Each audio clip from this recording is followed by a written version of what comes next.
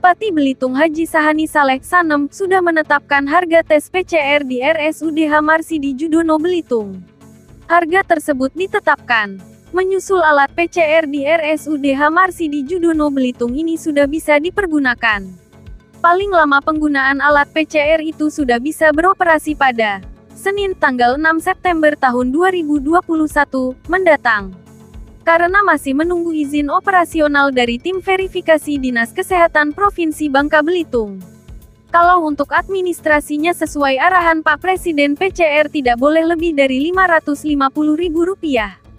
Tapi kami putuskan PCR Rp500.000 per orang. Itu untuk umum, termasuk perjalanan, kata Sahani Saleh kepada Pos Belitung, Rabu tanggal 1 September tahun 2021. Peroperasional mesin swab PCR tersebut per hari mampu mendeteksi 500 sampel. Tetapi karena alat tersebut memiliki batasan, dan harus memperhatikan operator operasional, maka tidak akan mengikuti kemampuan mesin. Jadi seperlunya saja digunakan per hari. Dan kalau terus-menerus operatornya bekerja terus tidak ada berhenti, ucapnya. Sementara itu, Sekretaris Daerah Kabupaten Belitung Hendra Kaya mengatakan, PCR di RSUD tinggal menunggu sertifikasinya datang. Hari ini sertifikasi yang sudah diverifikasi oleh provinsi datang. Itu semua kami kejar. Apalagi besok Pak Menteri Dalam Negeri akan datang.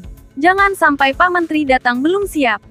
Hari ini kami optimalkan selesai paling lambat Senin sudah bisa dipakai, ujar Hendra. Berkenaan dengan pengawasan terhadap pelaksanaan tes PCR, pemerintah Kabupaten Belitung sudah mengesahkan perbub terkait hal tersebut.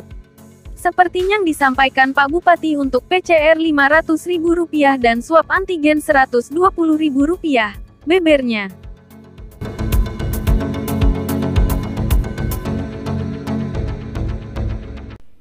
Jangan lupa untuk subscribe, like, dan komen channel ini.